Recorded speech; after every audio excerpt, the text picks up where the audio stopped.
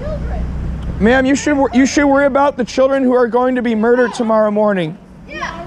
5-year-olds don't need to see that. 6-year-olds don't need to see that. They have sympathy when they see this. I talk to my 10-year-old about abortion because you're out here. You hurt my daughter.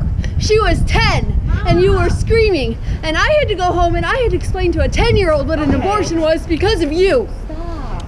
You should explain to her what's going on, ma'am. You're living in a Holocaust, ma'am. She's living in a Holocaust. Hey, we're anti-abortion, but you don't gotta put the signs up. Like Yeah, we do, because kids are being mass murdered, and when people see these signs, they wake up to the reality that children are being mass murdered and it needs to stop. Mom. These signs save people's lives, ma'am. No. You should care about the children whose lives are saved when we display this evil. What about all the other children that are walking around that you're affecting every day? They can be educated, ma'am. Yeah, well, you know, when they're old enough. Not when they're 8 years old. Not when they're 9 or 10. Not when they're 5. Think about what you're doing to them. You need to think about the kids who are going to be mass murdered tomorrow morning, ma'am. About children, think about what you're doing to the ones that are walking around. Think about the children who are going to be mass murdered tomorrow morning. 3,000 a day.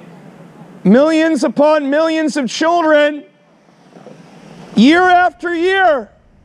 But people don't want to see it. But they need to see it. It needs to be exposed.